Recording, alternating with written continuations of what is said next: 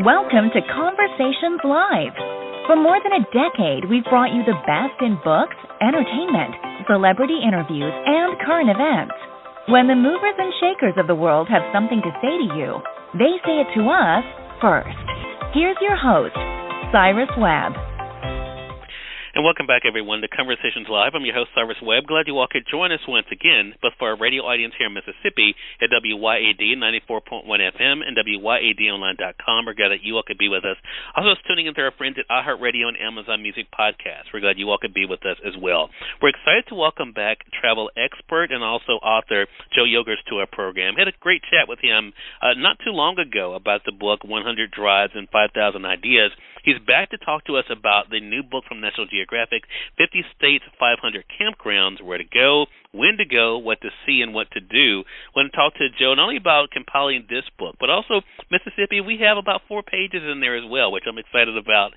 Joe, thank you so much again for the time. Really appreciate it. Sure, Cyrus. Thanks for having me again. Well, we had a lot of fun speaking last time, and now that people are moving around, Joe, they are looking to be able to get out of the house and to be able to spend some time out in the world. I mean, what has it been like for you already to see the response to the new book? Well, it's been pretty good so far. More people are camping, and they're interested in places they can go and set up a tent or park their RV or crawl into a nice, comfy glamping tent. So, yeah, it's been great so far.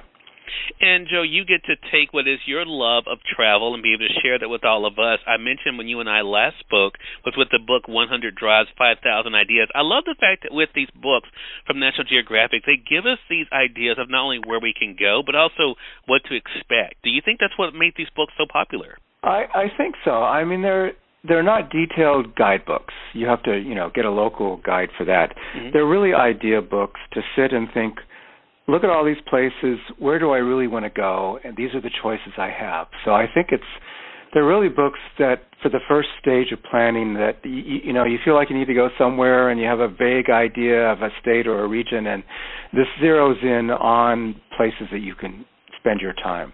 Yeah.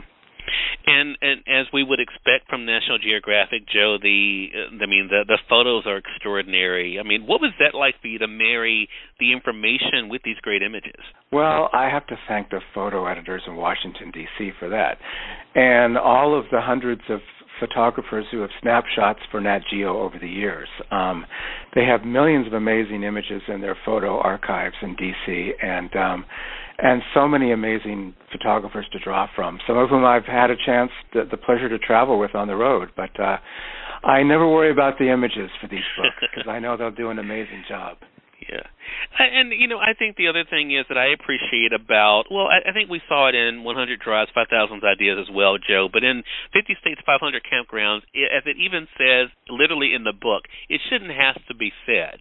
But as you're visiting these places, taking the care of them, making sure that not only, of course, we're cleaning up after ourselves, but making sure that we're leaving them better even than we found them. What have those little tips been like for you to make sure that people remember? Because a lot of times we do just think about, getting out there, having a good time. We don't think about the impact we're having on the places we're going. Why has that been so important to share? Well, it's important because more people are camping and using parks, and I know that during the first summer of COVID, when people were just flooding the parks, there were a lot of problems with first-time visitors who didn't know kind of the unwritten and sometimes written rules of how to behave. You leave things better than what you found them, and you pack out your trash, and you don't leave graffiti on famous landmarks and things like that, and you don't feed the wildlife. So there are so many new people going to parks and camping that I think it's important that they have to be reminded, much as we were growing up with other things. Smokey the Bear and don't start a forest fire, right? And right. And the old ads about not littering. So I think people have to be a whole new generation of campers kind of has to be reminded by their elders, so to speak, right? And that there are these unwritten and written rules of how to behave when you're camping and visiting parks and wilderness areas. And this is something that you have come about earnestly, Joe. You even share in the book that even your parents instilled within you the love of camping. I mean, what is it about camping do you think has really stayed with you? I mean, you talk about that in the book, but also being a part of course, the Boy Scouts even and the impact of that. What is it about the outdoors that has really impacted you, do you think? Well, my parents took me camping when I was a kid. One of my earliest memories, I think I was 4 years old, was staying in this old Army surplus tent in Yosemite Valley and waking up and there's a bear wandering through the campsite. And I think as a 4-year-old, this is just ingrained on your brain. And I had just amazing camping experiences in the Boy Scouts. My first ever canoe camping experience was going down the Colorado River with the Boy Scouts, during which I got the worst sunburn of my entire life. But I still remember it fondly, and I ended up taking my own kids on canoe camping down the same route when they were about the same age as I did it, a couple times actually, with some other parents from where I live. So it's, you grew up with that, and you kind of want to pass it on to your own children, which I've done, and now they're out on their own, and they're very avid campers doing their own thing, campers and glampers, I have to say, because they do like the comfy glamping tents too once in a while. And it becomes a family tradition, I think, with a lot of people. And I don't know, it's a good question. What draws me to the wilderness? I've always been kind of a loner, and it's a place to go to be by yourself. Yeah. I think we would have had a different experience, Joe, if I had seen the bear. I don't know if I would have continued to go out. Well, but yeah. I'll tell you a story about that. Yeah. Doing the parks book, I was in the Everglades. Actually, I was in Key Largo, down in the Florida Keys, and I did a kayak trip with my wife through the mangroves, and we had 2 single kayaks, and we were in this lagoon, and all of a sudden this big gray figure raises up out of the water, and it's an alligator. And my reaction is to paddle towards it. My wife's reaction is to turn around and paddle away as soon as possible. Yeah.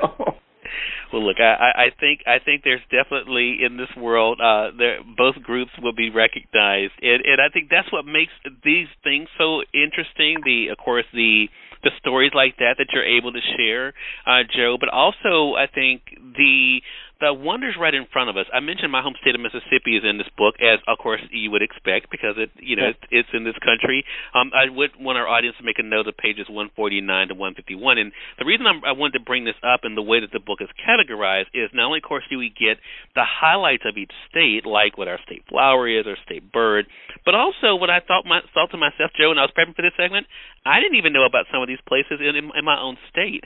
Is that something you're also finding, that people are finding out about these hidden treasures literally in their backyard?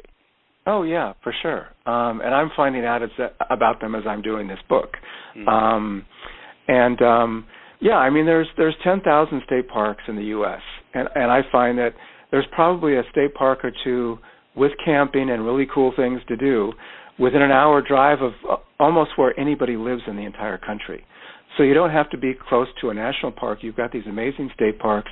There are national forests like you have in Mississippi, and even local, campsites, and even urban campsites. There's a couple in Mississippi like Easy Days RV Park, which is way up in what I would call the suburbs of Memphis, but it's over the state line. And if you want to, visit Beale Street and all that kind of stuff, and you have your RV or you want to pitch a tent, you can stay at Easy Days. And so it's a great variety of different things that you can discover in a given state, and Mississippi has a lot of them. For sure, and that's why we're so glad to have this book. Joe, so glad to have you back again. Travel expert and author Joe Yogerst has been our guest again. The new book from National Geographic is 50 States, 500 Campgrounds, Where to Go, When to Go, What to See, What to Do. A perfect book for those looking to get out there and enjoy the world around them. It's available through our friends at Amazon.com or through your favorite local bookstore. And Joe, how can they stay connected with you? Well, www.joeyogerst.com. or my author's page on Amazon Books, which lists all of my Nat Geo books and my novels and everything else up there. So. All right. Well, Joe, again, appreciate the time and looking forward to speaking with you again. All right. Thanks a lot. You're welcome. And we thank your audience for tuning in to another great segment of Conversations Live. Until next time, I'm your host, Cyrus Webb, saying as always, enjoy your day, enjoy your life, enjoy your world. Thank you all for choosing Conversations Live. Now let's go make today amazing. Take care.